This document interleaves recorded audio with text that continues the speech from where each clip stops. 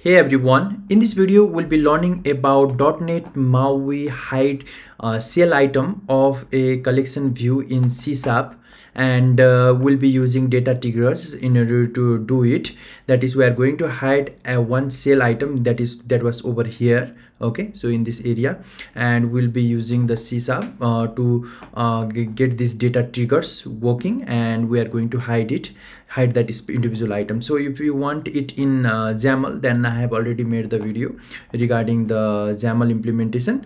So here you can see .NET MAUI hide CL item in collection view using XAML. So that is video number 37. You can get it from my the playlist that I have provided in the videos description of each and every video. So I have been doing lots of collection views as well as a real life examples of application development regarding collection view, and lots of converters, fonts, and lots of things. You can just watch my previous videos to learn more regarding the implementations of all the real life examples. And here we'll be using the data triggers in C#. So in order to do any type of C# programming, we've been using our plugin name as I'll just show it to you, .NET MAUI community toolkit MAUI core and markup. So just don't forget to add all this plugin, and don't forget to add the plugin implementation over here in the MAUI program.cs. So let's start with the C# UI. Okay, so what I have done is, like, I have initialized this C# UI, and I have been doing this UI from my tutorial first, so that we are not changing the pattern of anything. So here you can see we just going to create a collection view. Okay, and this is just a very basic UI. Okay, with a row definition of 50 at top. You can see a row definition here, the empty space is there, but what our target is, like, we are going to create a collection view and going to place that collection view to grid.row1. okay, so this UI is being called, and here you can see I have put that item to grid.row1. so this is the collection view, and item source property from the view model. So actually what we are going to do is, like, we are going to call a list of items from the view model. So this collection view is binded from the is initialized from the collection view. I'll just explain more regarding this. But for a collection view, to get its item source property, we have to initialize a view model. So what we were doing in our XAML 2, we are going to do the same thing over here. Okay, so we know that it inherits from the bindable object for our property change event. So I'll just comment this thing out because I've just done that. Okay, so people item is a list of items that gets sent to the collection view to show the items. But here you can see whenever this view model get initialized, it calls the view model data. So that is it. Okay, so this like, we can get the data from database, API, or any objects. Okay, and then or the JSON too. So now next thing is, like, whenever we get the data, then we should get the data in the form of from the API named as, like, item is visible. If this item is visible or not from the API itself. We can do it another way too, but in this tutorial I'll just make this tutorial a little bit easy. And what we are going to do is, like, we can change this like from the model class itself, creating another object.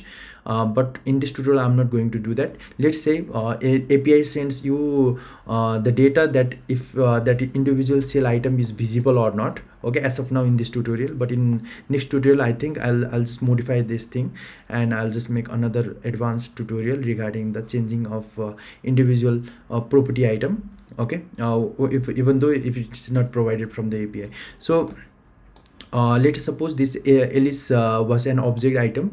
Okay, having that name as well as the details. So my model is the model class. Okay, that has name, address, and the is visible property.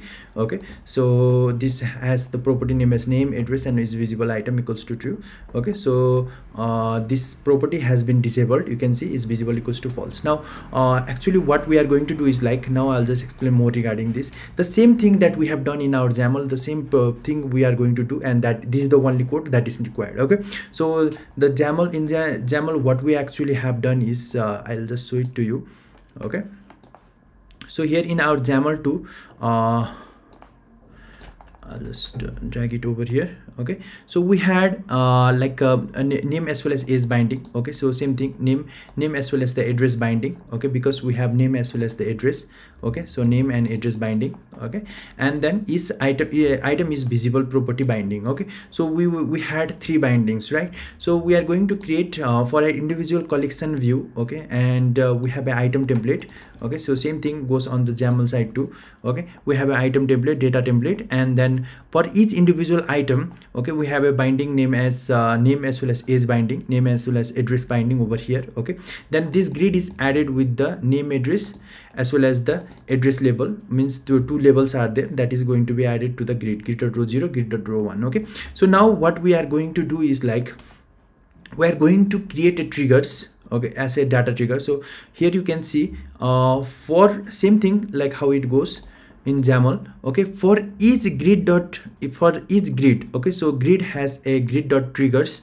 Okay, means we are going to add a grid trigger. Okay, and then we are going to tell that if that grid was the property was false, then we are going to make that height request equals 0. Okay, that means if let us suppose this is the get data grid, this is the type of grid. Okay, means now from that individual grid, this is the item grid, right? This is the main grid, okay, of that is individual cell. If like item is visible property, that means this item is visible property, if it was false, okay, then we are going to set the height of that individual grid to 0. Okay, that is it. And then that main grid is going to be added with the data triggers. Same thing for the label 2 I have added, okay, as an extra code over here. Okay, this is the extra code, and what I have been telling over here is like if that main grid which has 2 labels, okay, if that individual item is visibility equals to false,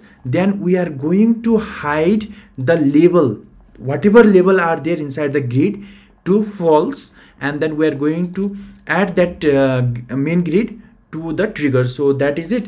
And then I'm just return the main grid dot background color as well as height of 80. You can just add it over here also, no matters what we can do over here also. So yeah, so that is it. So that's all for this tutorial now. Thank you guys, thanks for watching, keep in touch for our next tutorials.